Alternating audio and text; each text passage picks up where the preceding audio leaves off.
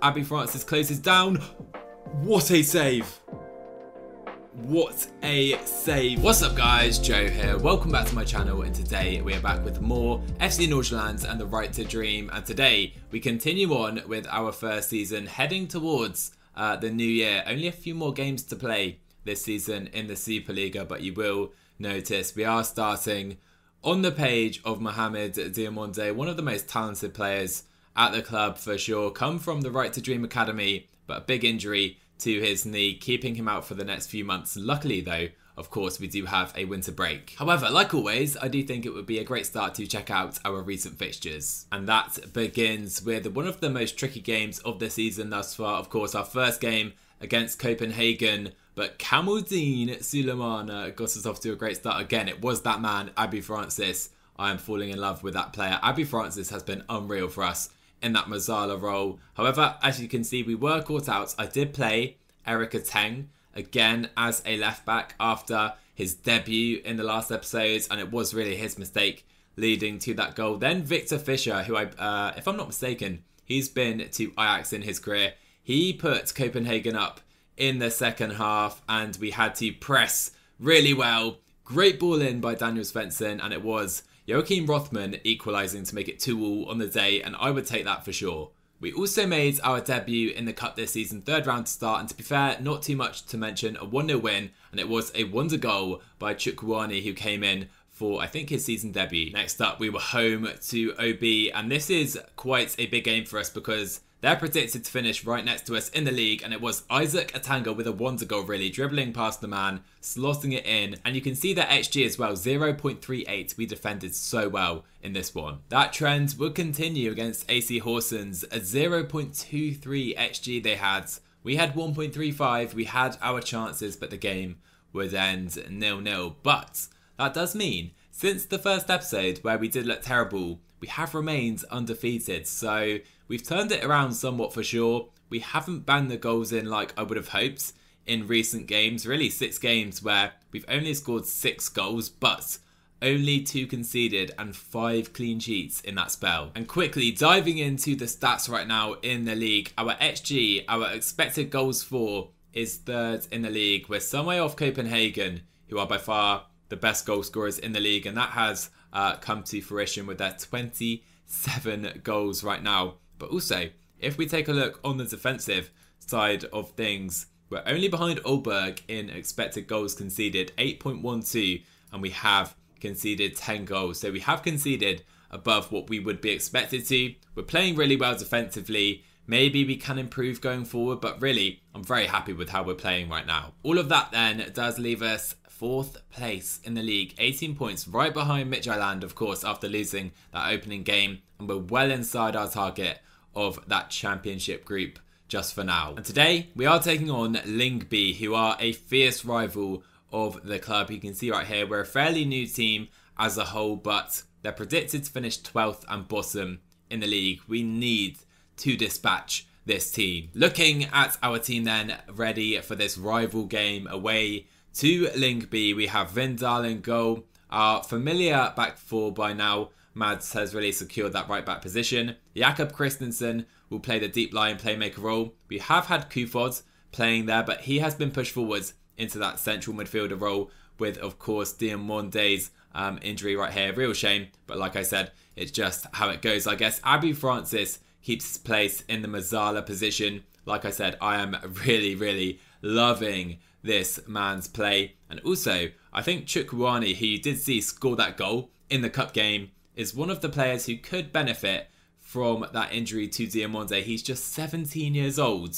Look how talented he is. I've hardly been able to play him just because of the depth and the number of talented players we have in this team. So Lyngby enter the game. They're not on bad form. 2 wins in their last 5. You can see the away fans, the Nordsjaelland fans right there.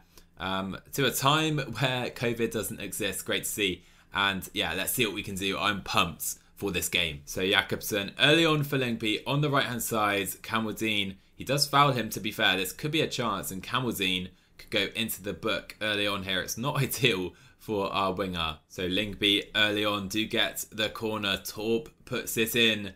Hansen heads clear very well. And like I've said so many times, on the counter, we can be lethal. Hopefully, Kamaldeen carrying it the entire length of the pitch. Wrong decision. Should have played it to Atanga. 37th minute. This has been an absolutely drab affair right now. We need to be better in possession. Tycosin, what can he do here? Not many options. Plays it back to Kian Hansen. Nice play by us, just moving the ball. Abby Francis can move it further on. Instead, he goes back to Jensen. Back into Francis. Out wide, surely now to Kamaldeen. Sulemana. Look at that tempo. Look at that touch. What can he do with the ball? Kufod. Victor Jensen. He shouldn't have shot there. So Lyngby have a free kick right now. Warming with the ball. If we can nick it, we can't get a foot in though. I do have... Oh my word, I thought that was in for a moment. We do have Get Stuck In turned on for this game. And I'm hoping we can nick it in situations like that and try and push on up the pitch. They have 3 yellow cards already. That could be quite pivotal. But now, another attack for Lyngby on the stroke of half-time. Jensen heads clear. And now, here we go. Abby Francis this time on the counter-attack. What can he do? Plays it to Isaac Katanga. We're in behind and Isaac Katanga gets the goal on the stroke of half-time. And we go 1-0 up away to our major rivals. Let's go. Beautiful. Beautiful play by Abby Francis. I mean, Natanga's pace is what has done us there. Clinical finish as well. We haven't seen enough of that from him, and that is exactly what we love to see. So just seconds to go to half-time, warming with an ambitious effort, and that will take us into the half. Literally nothing happened for 30 minutes there, but then we really started to play into the final minutes, and we do grab the goal. Let's carry this into the second half. Early on then, in this second half, if we grab a goal early on here, we really will put our rivals to the sword. Kufod puts the ball in. Kamaldeen, it's just over the bar. What a chance. 61st minute now. Svensson into Kamaldeen. Good control right there. Gets in. Oh my word, it's a great save by Mikkelsen. Jensen should have scored. And now, straight up the other end. Luckily, Kamaldeen is there to intercept Lyngby. Working the ball now around the back. Over the top, Jensen should deal. Anti does. Vindal picks it up. Vindal goes long this time. Atanga can't get on the end of it. And now Lyngby have the ball. Christensen, great interception there. Abby Francis plays it to Atanga. Even his pace can't get there, but he nicks it back. Isaac Atanga. Oh, it's a good block. Corner for us. So right now, I'm pretty nervous. We're going to, I was going to say, make some changes right there. But now, out wide, they have plenty of space on this right-hand side. Just stand him up, Svensson. Or it's a big tackle. Jakobsen. Oh, that could have gone anywhere. Could have gone anywhere. Corner Lyngby. We're holding on right now. Jonathan Amon, the American, has come on. Can we use his pace now on the counter attack? We seemingly can. Amon carries the ball into Atanga. Intercepted though. One change I will make then is put Rothman on and change him to a pressing forward. That is a role I think I may use more of going forward as well. The minutes and seconds are counting down. 5 added minutes. And we have a highlight. Jensen has picked up a little knock as well. Not ideal. Abby Francis though. Chukwani out to Sadiq, the substitute. Can he get the ball in? Winter, it's a good tackle. Corner to Nordsjaelland. But really, I just want the full-time whistle right here. Can we maybe add a second though to put this one beyond doubt? Abby Francis whips it in. Luckily, we have men here. We need to go more defensive. We have 90 seconds to go to win the derby. It's a massive lump ball up to Nielsen. He made a good run. Jensen snatches it. He's given away a corner though. What was that? Jensen should have played that pass much more effectively. Last chance now. Torp puts it in for Lyngby. Back out to Torp. Abby Francis closes down. What a save. What a save. Vindal. Oh my word. 20 seconds to go. They put another ball in. We are backs against the wall right now. Rothman, hold this ball up or just get rid of it, please. Great ball. Chukwuani bringing it forward. We have a man over as well. Chukwuani, it's a throw in. We get the job done. Come on, it's a massive win. Another clean sheet for the boys as well. But we're going to get the win against our fierce rivals. In fairness, that wasn't quite as dominant a performance as we've had in recent times. They did have chances throughout, but we will take that for sure. This is a big game today, massive game. I really want to try and prove that we have made this progress. I feel we have since that Midtjylland game in the first episode or second episode of the series. And if we do go on to beat them, we do jump them into 3rd place in the league. We're looking comfortable in the top 6 right now. I don't think we can go on and challenge for the league this season, but I'd love to get a top 3. Just one change today then. We're going to try and play our style of play still away to Midtjylland. Could be risky, but Jonathan Amon comes in for his first start of the season. The American has been injured for most of the time I've had at the club. Victor Jensen, if you see, 6.6 in his last 5 games. He hasn't really performed for us, so we're going to take the risk on Amon today. Midtjylland come in then on great form, as you would expect. Interesting to note, Pione Sisto on the bench today. So we start off then. Kufor plays it out to Jonathan Amon. Intrigued to see what type of impact he can have on the game today. That time, he is dispossessed. Oh my, they've given a foul. I think this will be overturned though. I'm not sure if we're going to get this penalty, but what a start that would be. No pen. Would have been great, but not to be. So Kamaldeen has the ball under pressure. Ambitious pass doesn't come off. Mabul picks it up. Oh my, that was a wonderful play by Mabul. Great effort as well. And he is the man who's come in for Sisto today. He looks just as dangerous. So Kamaldeen has the ball out to Svensson. Abu Francis. Kamaldeen's pass though is intercepted. Sorry Kaba, the big man up top for Midtjylland. And they settle on the ball right here. Schultz has it. If we can nick it though, we're in a great position. I want to continue to try and play this press. It's risky away from home against one of, if not the best team in the league. We're going to give it our best though. Now Dreyer has found space out wide for Midtjylland. Cools, I think the right back, pressing on right here. Kamaldeen, just close him down, hold him up. Sorry Kaba, what a save again by Vindal. He is on fire this episode. 24 minutes in then. I did just go to balanced instead. I think it will probably suit us a little better today. But Kamaldeen wins that battle, plays it into Abu Francis. Svensson picks up the loose ball though. Can the Swedes get the ball in? Atanga was there, but I think he was just depossessed. What a shame. But now Jonathan Amon picks it up again, gets the ball in. Atanga, what a block. I was ready to go. Okay, so we're playing okay. We've limited them to just 0.24 XG right now. It was a similar situation in the first game against Midtjylland, and this was where we really fell apart. Let's hold on to half time. 45th minute though, and it is Isaac, Atanga and Nordsjaelland pressing forward. Atanga, what can he do here on Onyeka? Great challenge. He was the one who scored a bit of a wonder goal in the first game against us. Christensen, terrible effort. Abu Francis!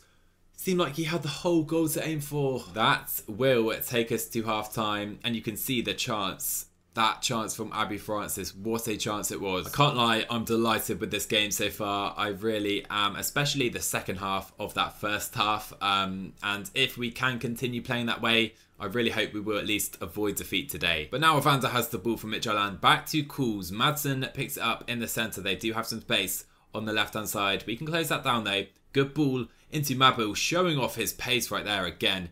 He is a tricky customer. Resulting corner then for Evander. He will put it in. Sorry, Kaba gets there. Saved onto the bar by Vindal. Great save again. He does keep it out. And as always, Kamaldeen Sulemana picks it up. Dangerous on the counter-attack. Can he deliver a ball? Wins a corner straight up the other end. So we have the ball. 56th minute. Svensson puts it in. Kamaldeen Sulemana. Abu Francis. Back to Svensson. Good ball in. Kufor cannot win it though. Christensen picks it up. He needs to play that. It's not the first time this season he has been caught. It's crucial that he doesn't get caught and make mistakes like that. Luckily, we have got men behind the ball now. Hopefully that won't cost us. But now Mabul has the ball on the left. It's a decent ball across to Dreyer on the right hand side. Svensson, was that cleared against Kamaldeen? I think it was. Dreyer back to Onyeka.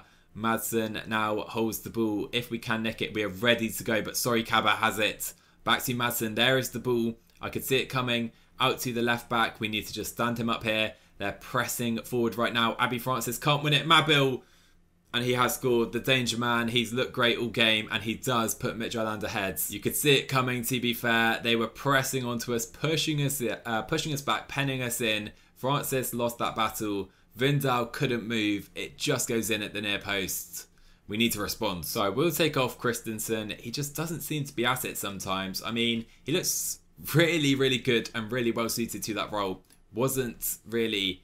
I mean, he hasn't performed today. So Chukwuani, we're going to take our risk on our 17-year-olds. Put Kuford back to that deep lying playmaker position. Oh, and now we've got an injury. It's Isaac Atanga. He's had a terrible game.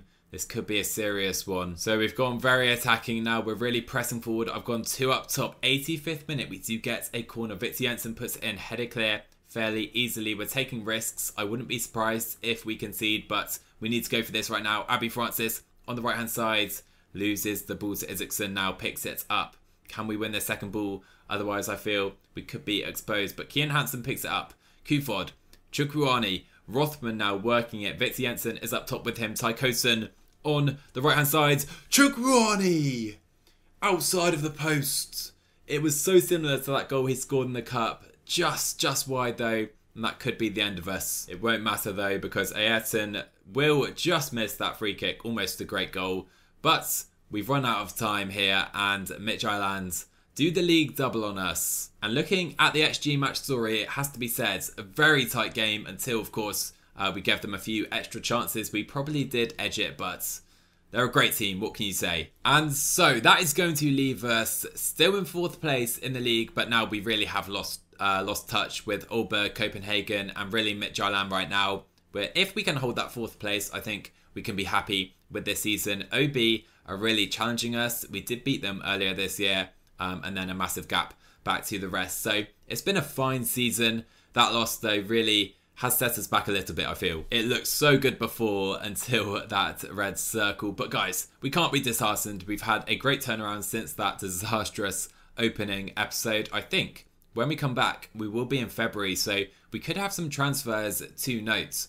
I had the first transfer window disabled.